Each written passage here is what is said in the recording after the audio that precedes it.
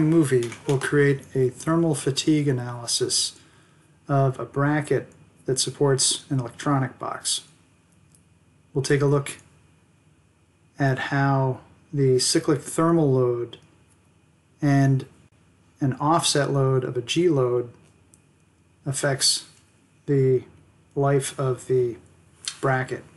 So we'll begin by cloning an existing solution, linear static one, that has the temperatures and G load in it, and we'll change the G load that was existing. It initially was a shock G load at 10 Gs to a 1 G load, and we'll create an additional subcase that will be the 1 G load plus the temperatures.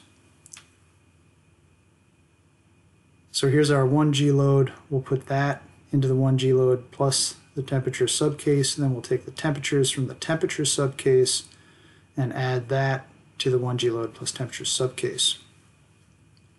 All right, now that we have that, we'll go ahead and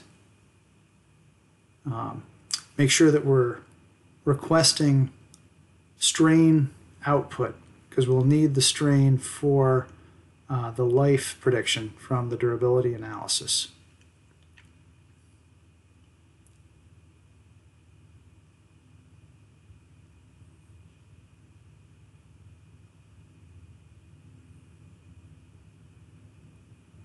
All right, now we're ready to go ahead and run that linear static simulation that will be the foundation for our durability solution.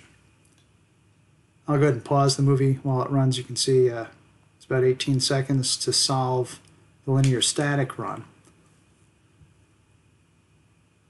And here we can take a quick look at those results, and you can see we've got 3 subcases worth of results. Here's our temperature subcase, our G load subcase, and then our combined subcase.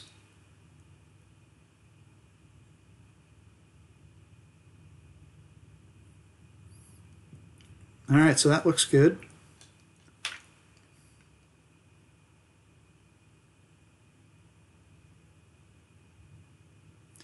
Now we'll create our thermal fatigue durability solution.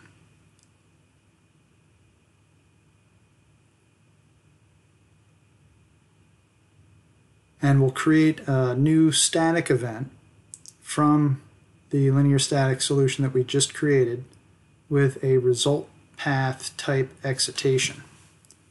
We'll begin by setting some of the options for the durability analysis to request margin of safety results, as well as the stress criterion that we'd like to use. Here we'd also like failure index results.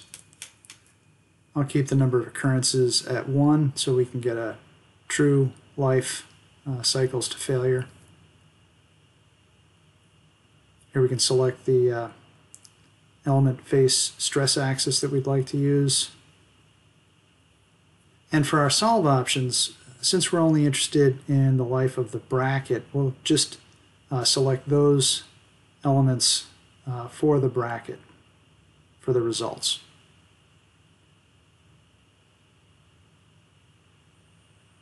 All right, now we'll go ahead and define our excitation.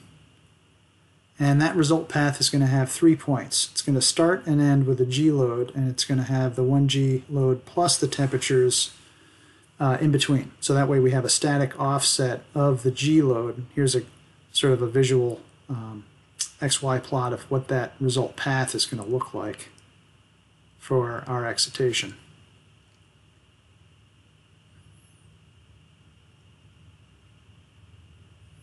All right, and then we're ready to go ahead and solve.